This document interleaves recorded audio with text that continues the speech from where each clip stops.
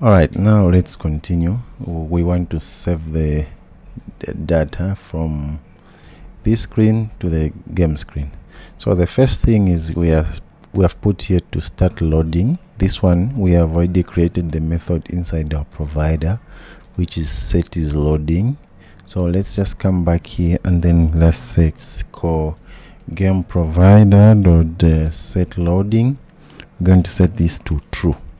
Just like this, we have set the loading boolean to true. Now we know that we have clicked and it has started to load. Okay,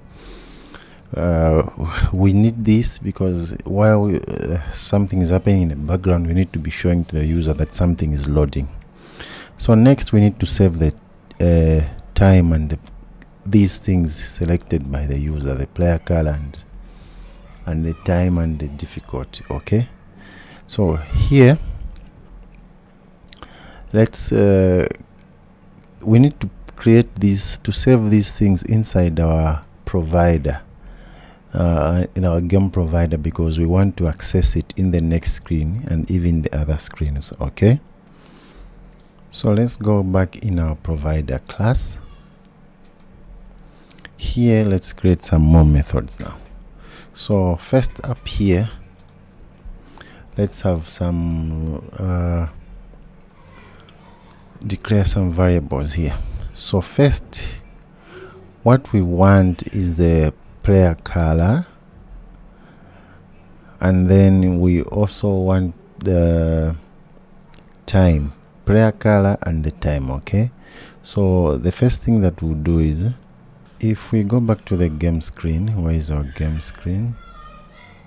Here you can see that we have int as player color, as player, okay, which defines the player, which is player 1 or which is white or black. Okay, so let's move this from this screen. We are going to move it inside the provider so that we get the data from where we're starting from. Okay, so inside our game provider here, up here, let's say int let's have a player. This will be equals to squares dot white. Okay, we have initialized our player color. Let's also initialize our player color, the one that we created, the enum that we created. Let's say player color is equals to player color dot white. What else? We can also initialize the time. So let's have duration, then let's have white time. So we will call it as white time, or let's say white with an S. White time is equals to duration dot 0. We initialize it with 0. Let's copy that, paste it back there, and then here let's say black's time. And then what else? Let's also save the time. So this is the initial time, and then let's also say saved time. Let's give it a comment. So what this is for is when we pick the times here and then start playing the game, obviously we're going to put those times on this white time and black time, but then we're going to be counted down to 0. Okay, so before we start counting down, we want to also save this time into other variables. That's why we are getting this other one, the second one, which is going to be our saved time. So for the saved time, let's also just copy for time saving. So this one we're going to say white saved time, or let's say saved white time. like that. Then let's do another one, then paste it there. So saved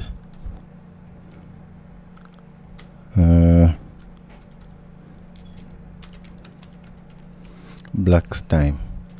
Okay, that's it. And then what's the next method? Maybe now let's create the getters for this. So let's say int get, we have player, which will return our player. The other one is a player color. So player color,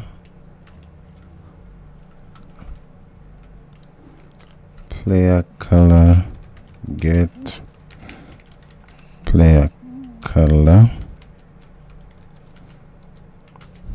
which is going to return our player color. The next one, we get the times. So let's have duration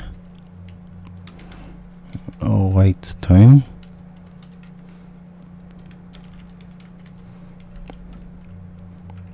Let's get this. This will return white time, and then duration get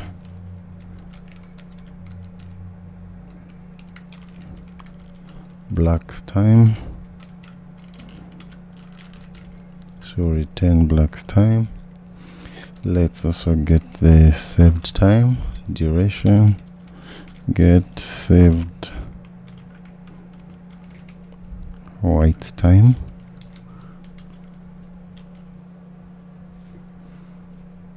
This will return saved white time, yeah. So let's change this to saved white time. Let's just copy this, do it one more time. Let's change this to saved blacks time, saved blacks time. Okay, so we have the getters and the setters, and then the next thing to do is let's create the method now. To down here, let's create the method to save the set the game time. Okay, so set game time. So let's have a future method, future void. Let's have set game time like that, and then here let's give it a required argument. So let's have a required string. So we are going to have white let's say new saved white time, like that. Let's just do it again, copy, paste it here. So new saved blacks time. Okay, like that. Then let's start creating our method. Okay, since it's a future method, we need to add sm keyword here. Okay, now down here, let's set this time. So we are going to get this time and save it first as this saved time. Okay, so we are going to say save first of all, let's put the comment save the times. Okay, so we're going to say saved wait time. It's going to be equal to duration, and then we're going to take the minutes. For the minutes, now we are going to pass this time that is coming. So here we have to say int dot pass, and then let's pass this time. Okay, so it's a new saved wait time. Okay, so now we have saved this wait time. We have put it to the time that is coming from this method. Okay, so we do the same as usual. Let's copy and paste, and then this is going to be black, saved black's time, and then minutes we're going to say new saved black's time. Okay, so once we have saved this time in these ones, the variable saved times, let's also save let's notify the changes first of all, and then here let's now set white time and set black's time. Okay, here we are saving the time. Here now set times. Okay, so maybe let's down here after this method, let's create the method for setting set white time. So let's say void set white time. So this method, let's take instance of duration maybe. So let's bring it down like that. So here let's take duration. Okay, so we're going to say, let's just pass this duration, which will be the duration. So this will be just, let's just write time. Okay, and then down here we're just going to say white time. White time will be equals to time, just like this, and then let's notify the changes. Okay, so now we are setting that time to the time which is coming from up here. So let's just copy this. We'll do exactly the same for black. So set black's time, and then we are taking time. So here is going to be black's time, and then we notify the changes. So here let's also just say set, we call that method set white time. What's that method? What is it? Set white time. Set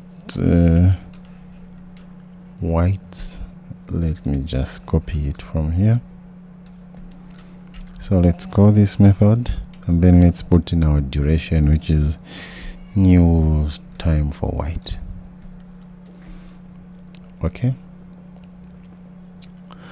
so we are getting an error because this is the string. So here we are putting a duration, so let's just copy this duration and put it here. Let's also now set black's time. Let's get this duration and then put it here. Okay, so this is our method for setting the time. Okay, set game time. So what we are doing here is we are saving this saved white time to save to reuse later, and then now we are setting these times here to call when we use this get method. Okay, that's our method here. This is done, and then the next thing is we need to call this in our class here. So let's go ahead and continue.